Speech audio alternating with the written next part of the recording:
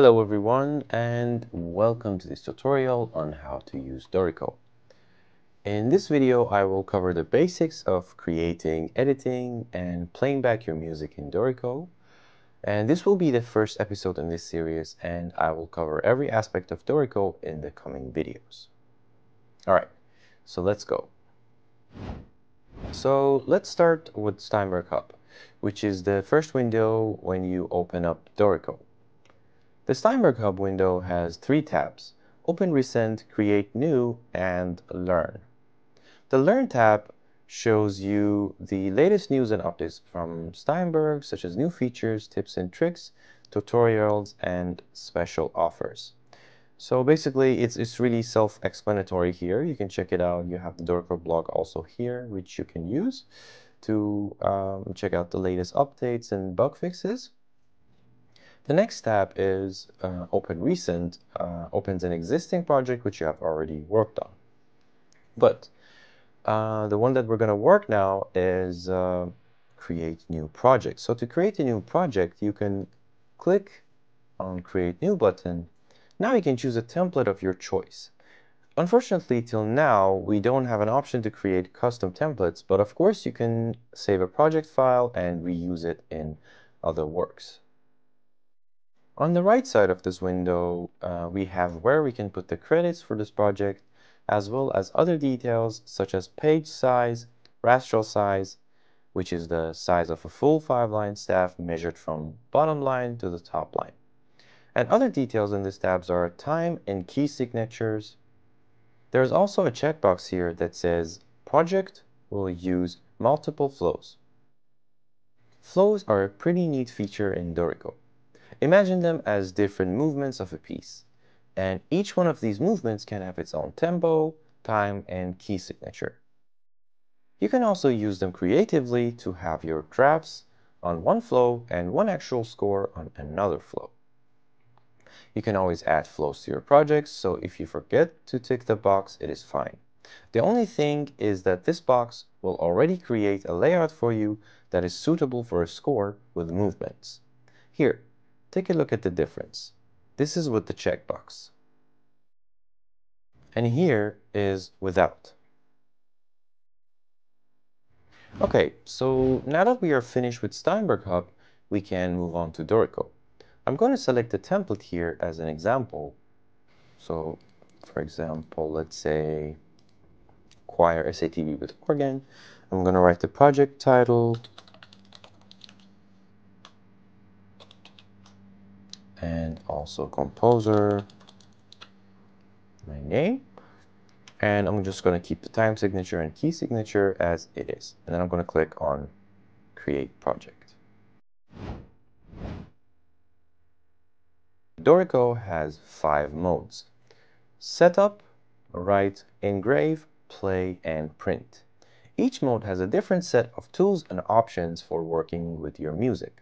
You can switch between modes by clicking on the icons on the top left corner of the screen, or by using keyboard shortcuts Ctrl 1 to Ctrl 5 on Windows or Command 1 to Command 5 on Mac.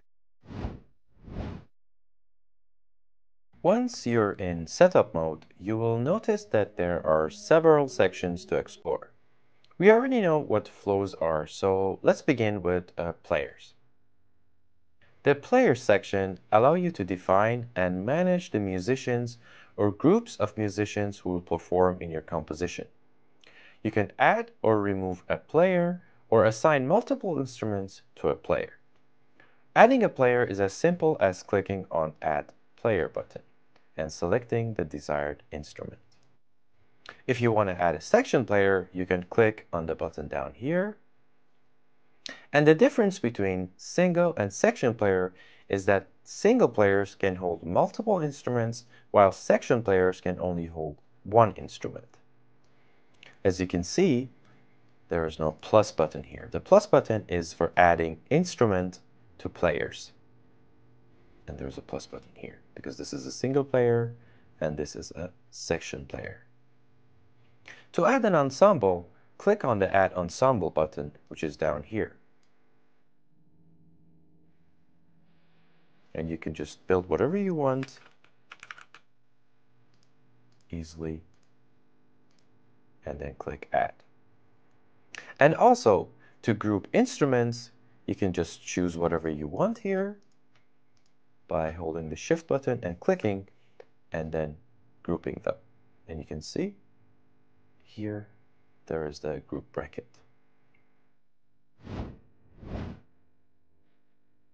So now let's move to write mode.